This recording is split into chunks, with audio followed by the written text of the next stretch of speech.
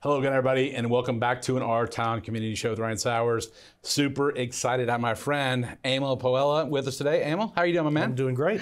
Well, we were talking before we went on air. Where do we go in 15-minute show? This is packed. So let's just open with a big lob pitch. Tell us about who Emil is, a little bit about your background. Background, grew up in Florida, lived here in Georgia since '77. All right, that counts. People say, are you from Georgia? And I say no, but I got here as quick as I could. But I'm retired, and we're going to talk a little bit about that, I think. Yes. Had a corporate career with Procter & Gamble and Amoco Oil, most of it in the oil marketing business. But retired in the early 2000s and did a little consulting, but have been full-time retired for the last 10 years. I'm on the Lilburn City Council. Yep. Been on there for 3 years. I am a very serious photographer. Yes, you are. Hardcore a hobby. You can't hire me. Please don't contact Ryan to hire me. I'm not for hire. But I do it. I took it up literally 4 years ago.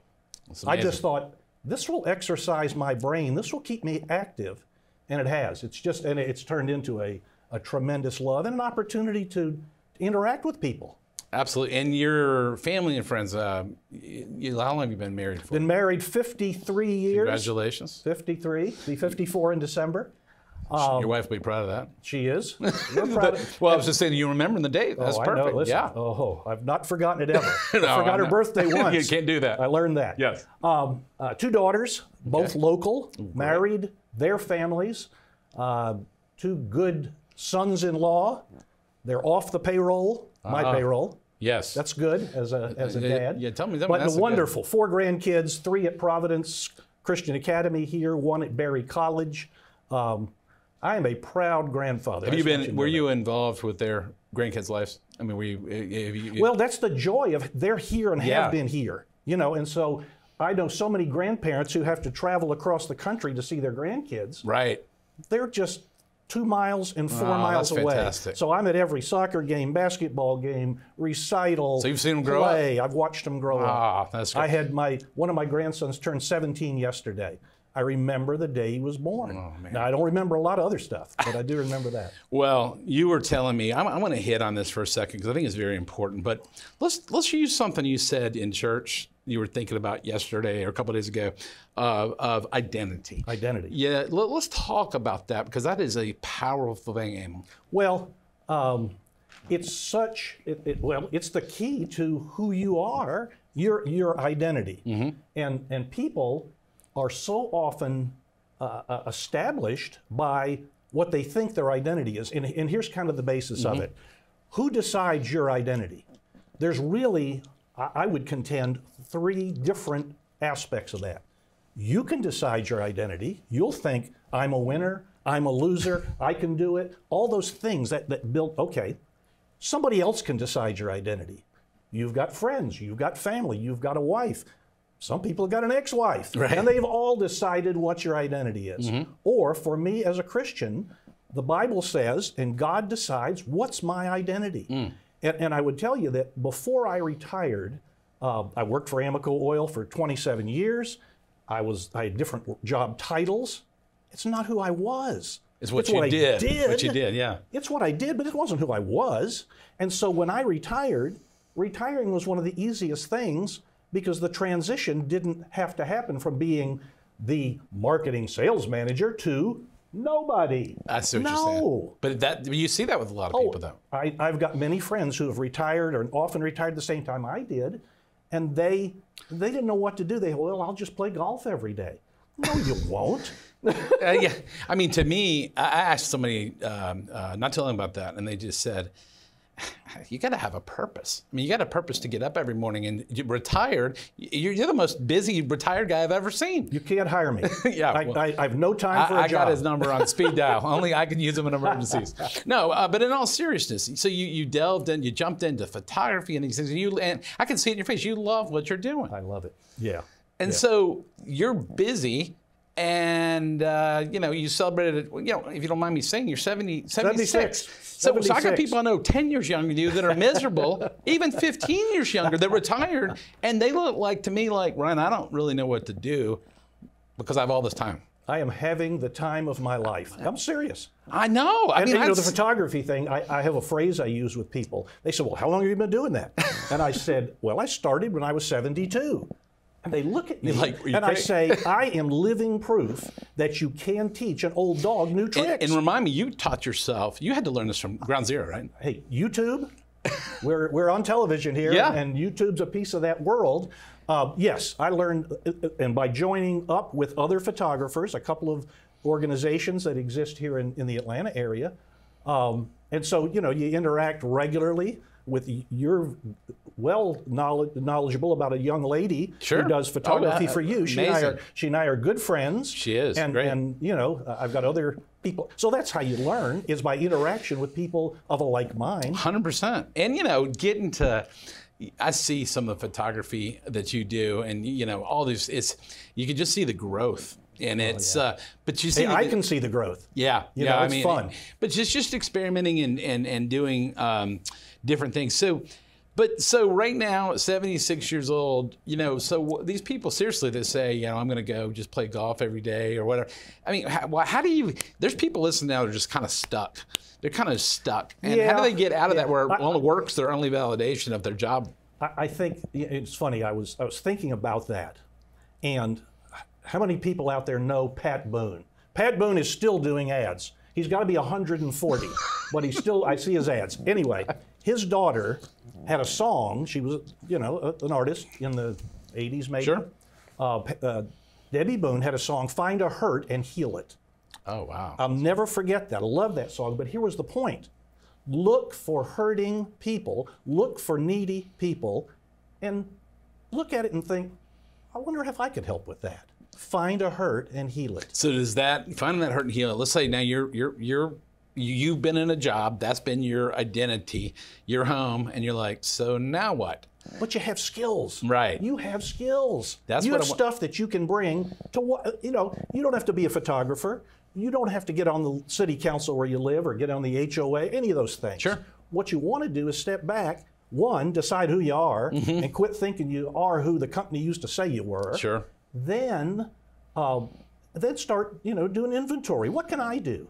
There are tons of organizations, there are charities out there. People need so much help. All that stuff. But what you find is you're energized by the things that you do. But does that keep you mentally young and busy versus just, I don't know. I mean, if you don't get involved, whatever, I would think that whether stay with your grandkids or involve these associations, I'm sure you're continually learning, right? Use it or lose it. That's what they say about your physical, right? Yeah. Well, let me tell you, I think it works here as well. So you got to stay on top. You got to learn something. You got something you don't. If you don't know about YouTube, find out. You can learn anything. You can also get in all kinds of trouble. Don't go there. But seriously, you can learn. You want to be a carpenter? Oh, I never thought of buying a saw. Well, by golly, there's only 10,000 YouTube videos about woodworking. Isn't it funny we go back, date ourselves, but the old car manual or whatever. Oh. You could pull up a YouTube video on just about anything. Anything. And go, oh, that's where the emergency brake is on this 2017 Honda, that rental car. And that's weird, but you figure it out. I just fixed the latch on the dryer door. My wife said it won't come on, and I thought, okay, it's a Whirlpool and it's got a latch on the door. I looked at it. Now, I'm not an electrician. I don't know anything. Right. I thought, okay, YouTube, Whirlpool, latch, dryer door. That was a hard search. 4 videos. 4. Every one of them showed me, take these 2 screws out, lift this up, go to Doraville and get the switch. Got it. Did it. Done. Yeah, I mean, that's when I have people in parts of my life, they ask me all the time, well, how do you find so-and-so? And I'm like, go to this thing, Google. And or hence, remember when they bought YouTube, which was one of the smartest things they did. But how about,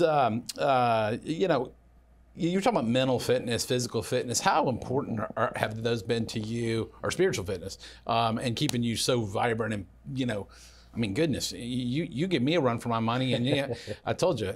So you know, in all seriousness, are those things important for you for his disciplines? They have always been. I mean, I played sports in high school. I'm sitting down, so you can't tell how tall I am, but I did play basketball. Yeah. I couldn't today, but I played tennis starting in the 70s, and played tennis all the way through. Played Alta. So physical fitness, yes, you know, stay in shape. Sure. Don't get out of shape. So I did that. Physical fitness important. Mental fitness. I was part of a church that we used to do ministry at 2 retirement homes and a nursing home. We did it every Sunday. And I saw folks who were all as old as I am now, or maybe younger, sure, who are not mentally not doing well. Now, I'm not saying this is is to cure everything, but I decided I'm gonna start to exercise. And that's what photography was. It was a starting your point. mind work. I said, I'm going to learn all that new stuff. Right. F-stops and ISO and all, you know, shutter speeds. I don't know what that is. But you had to learn it. But I learned it. Yeah. And now, you know, I'm very confident in that realm. But I know that helped. I know it did. You know, everything's not as good as it was when I was 26 sure. at 70s. I'm talking mentally. It's not. Yeah. I'm honest with myself, but I got to believe it's a whole lot better than it might have otherwise been. But you said something before we went on air. Age is just a number put on us. It's not how we have to do. I'm XYZ age, so I can only do X. How old would you be if you didn't know how old you were? I love that. That's not original. No, I can't give credit to whoever I heard it from first, but it's a way of thinking, and it's a way of being honest with yourself. You know, I can't do physically some of the things I did 20 years ago. I know that. As a photographer, I was just out in the Tetons for 4 days, photography. If you haven't been there, find some time and go. It's a fabulous, beautiful area. But anyway, near Yellowstone, you know, out there. Oh, fantastic. But you know, part of it's on trails and I'm just smart enough now to know, you know what? I can't do that for 4 hours. Sure. I can do it for an hour and a half. Yeah. Okay. Which is better than a lot of people wouldn't even try, you know. Well, there's that, yeah. But, so, okay, and then, you know, in terms of, what's something fun? I mean, you're telling me all these fun, you do something fun with your grandkids or your kids that you just really, you know, that you enjoy. They had a powder puff derby at schools just started at Providence here, and I did photography. I'm on the field. One of my granddaughters, who's a junior at Prov, is a cheerleader. Okay. So they had the boys scrimmage football. She was cheerleading. Then they had the powder puff derby. I know she knows nothing about football. I know that, but she's also a doer and a joiner. She's officially one of my kids. Yeah. Grandkids.